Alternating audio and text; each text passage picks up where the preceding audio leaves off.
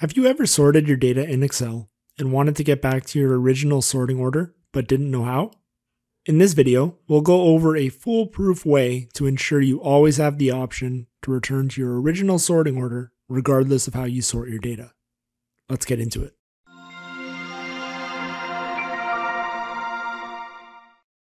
In this example, we have a list of different countries around the world and their population. The countries listed are currently in no particular order.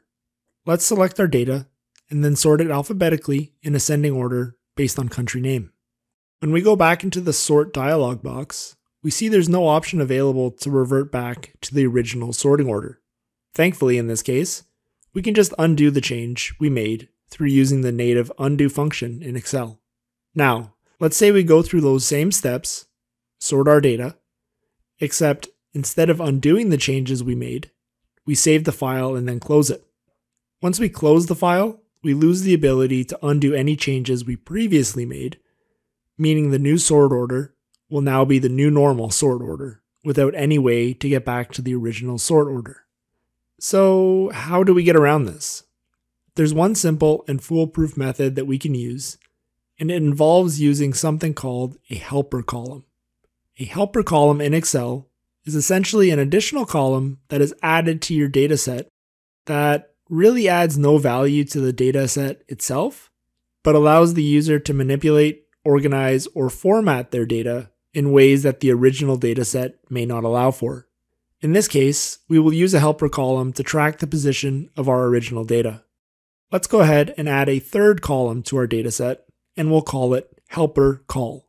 The name really doesn't matter here, so feel free to use whatever you prefer. We can then enter the number 1 in row 2, followed by the number 2 in row 3. Let's cascade this ascending counter to the end of our dataset by double-clicking at the bottom right of the cell in row 3. Now, if we sort our data in alphabetical ascending order, we see that the numbers in column C are all over the place, which is expected.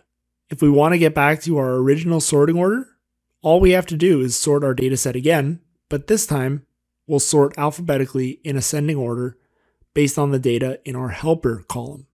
Using this method, we no longer need to rely on having to undo our action, which means we can save and close our workbook without fear of not being able to get back to our original sorting order. If you find you aren't actively using this helper column, or you really just don't want to see it for one reason or another, you always have the option to hide the column. To access it via the sorting dialog box, just make sure you select one additional column past the hidden column. This way you can still sort based on the helper column data. If you enjoyed this video and are interested in seeing other videos like this in the future, please leave a like and let me know down in the comments. Thanks a lot and have a great day.